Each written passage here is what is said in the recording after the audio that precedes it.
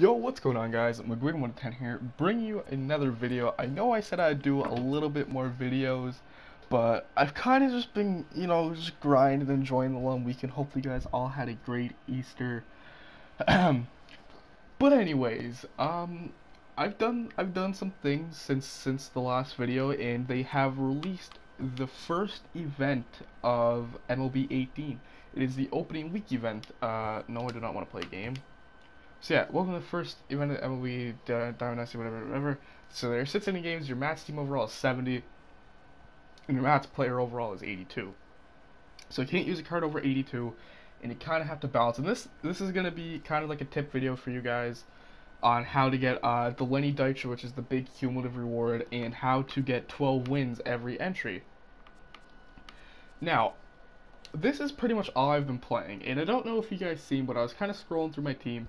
I'm at 175k stubs right now, and like every stub I've gotten so far has come from this event. I did get the Lenny Dykstra. There he is. He's a 9 overall posting. We'll take a look at that card in a bit. But every 12 win that you get, so you can go either 12-0 or 12-1 and get an 85 to 89 Live Series Diamond, 980 to 82 Silver, Bronze, etc., for 6 and 3. The standings aren't accurate. They go off of ranked seasons, and that's how you will find people in events. So I'm 650 rated in seasons, and say, I don't know what the rating mod and stuff would have to do with it, but I usually face people around, 600, like anywhere from like 400 to 700 rating, so it's not too tough. I have gone 12-0, or gotten 12 wins. I think I've gotten a couple 12-1s. But I've gotten 12 wins 7 times so far in this event. So I've gotten, I got Lenny Dykstra because the cumulative wins weren't counting until yesterday morning. So I grinded out a couple runs yesterday, and I got the Dykstra today. So I needed to get Dykstra. He was a bit more. He's not as many subs as he was. So we can take a look at that card now. He is a 90 overall center fielder on the Phillies postseason. 93 contact versus righties, 81 versus lefties, 71 versus 71 power versus righties, 55 power versus lefties. 96 vision is kind of nice. 125 plate discipline. Not a very good fielder, and he's pretty fast. I mean, with the way the speed is in this game, he's actually probably rapid. So I guess that's not bad. This card is like a good first month card if you just want to grind out and your team is not that good. But realistically, this card looks like a more buffed Christian Yelich if I had to compare him to anything. So I sold him, I believe, for 58k. Yes, I did. Sold him for 58k there. But now, 175k, and you've seen that I do have a Mike Trout in my collection. So I did not get Trout from the events. You cannot get Trout from the events, but I did get him for 335k. And I don't know how much he is now, so he's 355. I got a buy order for him, so I mean, at the very least, if I do lose some stubs on him, I mean, I'll always have Trout. So, but as I said, I've gone 12-0 7 times, and once I show you the rewards, I'm going to kind of give you some tips, give you some good players that you can use. So every time you get 12 wins, you get an 85 to 89, and you get an 80 to 82 gold. So my most recent one was last night. I got Chris Sale and Dallas Keuchel. And I think I got Nate Jones too from that because it was like my 20 win cumulative. So I got him. I got Starling Marte, Jose Ramirez, and that's not the last time you'll see him. I got Jose Ramirez twice during this. Sold him there for 48.7. Zimmerman, Nola, all these gold. I actually bought Zimmerman. So Nola I sold. Joey Votto, who was a very good one to get, I sold him for 90. I believe he was my second best reward. Basically, the Alex Wood, Anthony Rendon, David Price. I did not get Bellinger. I had Bellinger and I sold him. Francisco Lindor I got from the event. Real Muto, Pedroia. Bumgarner's probably the worst one I've got, but there you see there. Stanton, baby. We did get Giancarlo Stanton. So, I mean, if you count them all, Stanton, Bumgarner, Lindor, and where is... I had another... Yeah, there's the first Jose Ramirez. So, Jose Ramirez, I got the first one. Second one, I got Stanton and Cano, I'm pretty sure. And then we got Bumgarner, and then we got Lindor. Then we got Votto, and then we got Jose Ramirez again. and then I got 7. Yeah, Novato. Yeah. So there are the 7, and I'm gonna kind of just show you. So the way you want to kind of approach this event, you definitely want to go all common starting pitchers. So the lowest overall you can get if you don't have really just any common pitcher, because you're just really gonna take them out after one at bat. So just find someone that hopefully won't give up a home run the first pitch of the game or the first batter of the game, and that's it. But as far as your team setup, I will show you what my team setup looks like right now in these seasons. So at catcher, I have just regular Kyle Schwarber. He can't play catcher. Now, he is an awful, awful fielder behind the plate, but he hits bombs. He does his job and hits home runs, you know, gets hits and gets on base. Here are my stats for Schwarber: 111 plate appearances, 15 home runs, 30 RBIs, 370 average with a 423 OBP. He kills it behind the plate. I was, before him, using Gold Alex Avila. He wasn't terrible, but I mean, Schwarber is just so much better. And I mean, the one reason why I liked Avila is because his defense wasn't near as bad as Schwarber. But I mean, the one thing Schwarber doesn't drop the ball.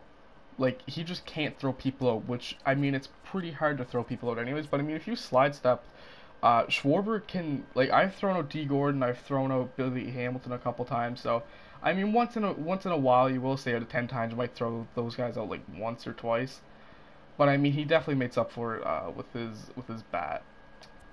At first base, I use Gold Miguel Cabrera. Hold up, I'll actually like, make it too. So Schwarber I use at catcher, and then at first base I use Gold Miguel Cabrera. He's usually up on inside edge.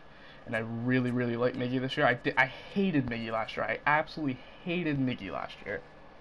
But this year, I do really like. Actually, I think I used Miggy at third, but I did use my first for a while. 177 plate appearances, 19 dingers, 34 RBIs, 325 average, a 373 OBP. I absolutely love Miggy. As I said, he wasn't very good last year, and then with inside edge, that is just ridiculous. That's what, 98 contact, and then what, like, I can't do that math. It's hard. So what is that, 81 power, I think? Absolutely love Miggy, but I have been rocking Miggy at I have been rocking Miggy at third, and then at first I've been using as you've seen, I bought Ryan Zimmerman. So I haven't played with Zimmerman too much, only 44 plate appearances, 386 OBP. He's not bad. I know a couple of my buddies recommend it, so I'll give him some more time, but I was using Miggy at first, and then I was using Jonathan Scope at third. Now, I haven't used Scope since he had inside edge, so I might have to put him back in, but 333 average, 373 OBP. I was off to a really hot start with Scope, and then kind of, like, dimmed down, like, he wasn't as good, but he's definitely really good defensively. He has a cannon for an arm. But sometimes with the 60 reaction, like if he's playing third and the ball like kind of dribbles down the line, he gets like the bad animation, like it goes down the line for a double or a triple. So that's not very good. And honestly, I like Miggy more and I like Zimmerman more. So, and then for second base, I mean he's already here. I mean, people look at this card and they're like, okay, if he made contact with it, he's good. Now, the one thing with Shimp is that he is incredibly bad in the field. Not so much where he just, like, doesn't, like, catch anything or, like, he muffs every ground ball to him. But it's the turning the double plays, actually throwing the ball where he takes forever to do. And that's what kind of sucks, but I mean, then you look at his stats and, okay, he definitely makes up for it. 382 average, 430 OBP, almost 50 home runs, and then 88 RBIs. Now, one thing with Shimp, he does have a shift, but I mean, he's definitely, I mean, in my opinion, he's the best card in the game right now. And I don't think there's really any disputing that. He's so good. So we'll keep Shimp at second, and I will kind of line this up to how I have it on my team. I believe I have it like that so far. So at second we have Shimp, and then I'll do my bench in a bit here. At third, we already do have somebody there, and then at short. So at short, I usually use Paul DeYoung or Trevor Story, depending on inside edge. I've been using Paul DeYoung today. I actually probably should be using Story.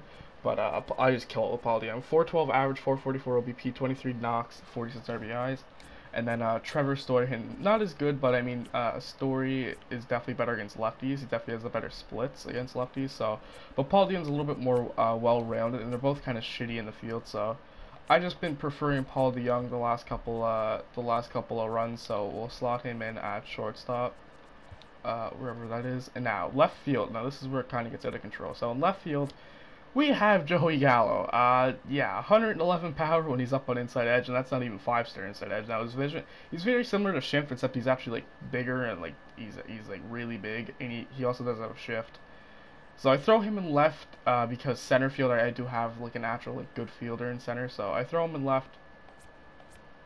I do lead off Joey Gallo, so 321 average. That's why his OBP is so high because he gets so many leadoff walks. 46 home runs, 69 RBIs. The thing is with Gallo, it's either home run or pop up. Like, there's not really an in between from there. It's either a home run or a pop up most of the time. So that's the thing with Gallo. So we can slot him in left field, and I do lead Gallo off, so we can set it up like that. In center field, I have Marcelo Zuna. He's not up on IE on the day, but he's a great fielder, and he's also not too bad at the plate. Doesn't really hit a lot of home runs, but he definitely gets like a lot of gap shots and like a lot of hard hit balls. 309 average, 361 OBP though, so we can throw him in center and try and like speed this up a little bit. And then in right is another kind of silly one, but we have Miguel Sano. He's so well rounded. He also has a cannon for an arm, can play the corner outfield, and he absolutely just has a ridiculous amount of power. I hit him second. 354 average, 406 OBP. I believe that might be my second highest OBP behind Schimpf. 244 plate appearances, 28 home runs. Absolutely demolishes the ball, so we can throw him in right. And this is how I set up the team. So we go Gallo leadoff, Sano second, Schimpf third, and then we go Paul DeYoung fourth, Miggy 5, Schwarber 6, Ozuna 7, and then Zimmerman 8. Now as far as the bench, so this isn't too bad. You get what? 1, 2, 3 silvers, it's a bronze, 2 bronzes, and then what, 1, 2, 3 golds. So that's not too much. Altogether, I mean, I don't know, I'd say Gallo's like a K, Sano's probably like 1K, Schimpf is like 100 stubs, and DeYoung's like a K. Miggy, I want to say is like 4 or 5, Schwarber's probably 100. Ozuna might be like 5 or 6, and Zimmerman's like 2, so add it all together, it might be like 11, 12, 13, 14K, something around there. So not too much. I mean, you can kind of tweak it, but the thing is here, everybody can hit home runs. Everybody is a power threat, and that's what I want. I know people love using like D. Gordon and Billy Hamilton for this event. No, go strictly all power. Like, I just genuinely think the power is the way to go this year. And now there are a lot of like infield hits, so if you do like make like kind of weak contact in the infield with guys like Billy Hamilton, they will get on base, but I mean, it only accumulates to 1 run. And I like having power. I like having the threat that no matter who was up on the dish, that they can hit home runs. Now we can set up the bench here. So for the bench, I do the worst overall second baseman you have. Throw him on the bench. He will never get used. He is just to strictly bring down the rating. So we can take off Springer there. He is just strictly bringing down the rating. Now why second baseman? Second base overalls are influenced anyways. So if you were to move this guy anywhere else, say to shortstop or first or the outfield, he would be like a 44 overall. He would be an absolutely atrocious overall. So, I mean, if you can even get like I don't know what the lowest overall second baseman is, but if you can get him, then I would go ahead and get him. Actually, you know, we'll throw old Gift and Gope because he's a good old Blue Jay. Now, who else for the bench? So for the bench, we do have Lucas Duda. He is my pinch hitter against righties. He absolutely rakes. We can throw him on the bench. I don't really give too long of an introduction. We do have Tommy Joseph. Not too good. He doesn't really. He's like the kind of like third or fourth guy, like third guy for a pinch hitter. It was really late in the game. He doesn't have bad stats against either side. And plus, I did very well with him last year, so that's why I use him. Who else is on the bench? I'm drawing a blank. Who else is on the bench? Oh yeah, Trevor Story. So, depending on inside edge, I either use Story or DeYoung, but I do throw one of them on the bench. And I mean, the thing is with Story, I'll bring him in for a lefty, but the thing is he can also hit righties really good. So, And then for the fifth and final spot, I use Terrence Gore as a pinch runner. So that is that. So I will also just put in the worst common pitchers I have. So all these guys put in.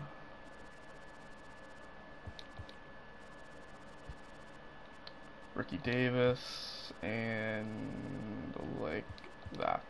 So that's a 70 overall. And now the bullpen. I mean, this is pretty similar to what my bullpen is, except unfortunately, I don't know why this card exists, and I would really love it to go, even though I do have 104 innings pitched with it.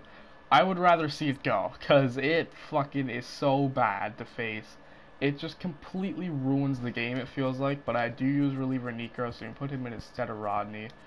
So for the lefties, these are pretty much the key lefties used. So Britton's not too bad. He's not as good as he was last year, but I mean he's not very expensive. Felipe Rivero, probably one of the worst lefties. I'm gonna be honest, but this goal Tony Watson is an absolute monster. So really, you really just want to rock through lefties. But I mean, you can use like this Mike Dunn is amazing for a lefty. Even just like regular Tony Watson. Really, Diekman, I know a lot of people use Diekman. I'm not a fan of Diekman though this year, so I don't really use him. Never use Nate Jones. Nate Jones tips his pitches, and I always see a lot of people go with Nate Jones. Do never use Nate Jones. You can also use Brad Hand. I'm gonna actually try out Brad Hand instead of Rivero. I do love Wade Davis though. Wade Davis is probably one of my favorite relievers in this game. David Robertson I sometimes use, and then Pedro Strop kind of too. Oh, I do use this goal Houston Street though. Houston Street is an absolute monster in this game. I believe that is it. That is actually a 69 overall. I think it's because I don't have what's his name. I think it's because I don't have I don't know why it's 69 overall. It's not in the actual event, but that's how I set up my lineup. 7, 12, and O's. I absolutely love events, rather than the fact of the Necro. The Necro just kind of kills it, but it's like you have to use him because everybody else does. But I don't know who at SDS thought it would be a good idea to add in this Necro, and especially just like to be able to use him. Like, I don't know. He's a stupid card, and he shouldn't be in the game. That's my reasoning, and I would think most 99.9% of people would agree. So that is how I set up the lineup. So for events, guys, you really just want to rock power. You want to rock the common starting pitching. Never use like a silver or gold for the starting. Now unless like it's 69 overall for me. So I don't know if I can even throw like a Carlos Martinez in there. No, I can't. I think one I used was Kyle Hendricks, but I mean like Bob Gibson or something like that. But you see, like they don't even work. So just rock with the common rotation, and then there's the line. So you want to take a screenshot of that and please try it out.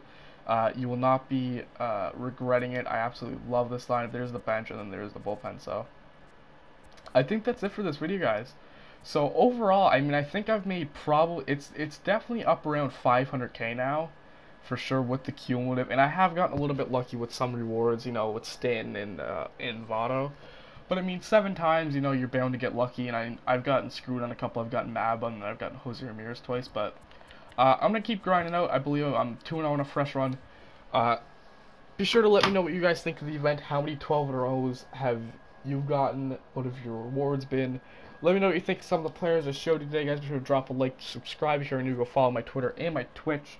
I will see you guys in the next video. Peace.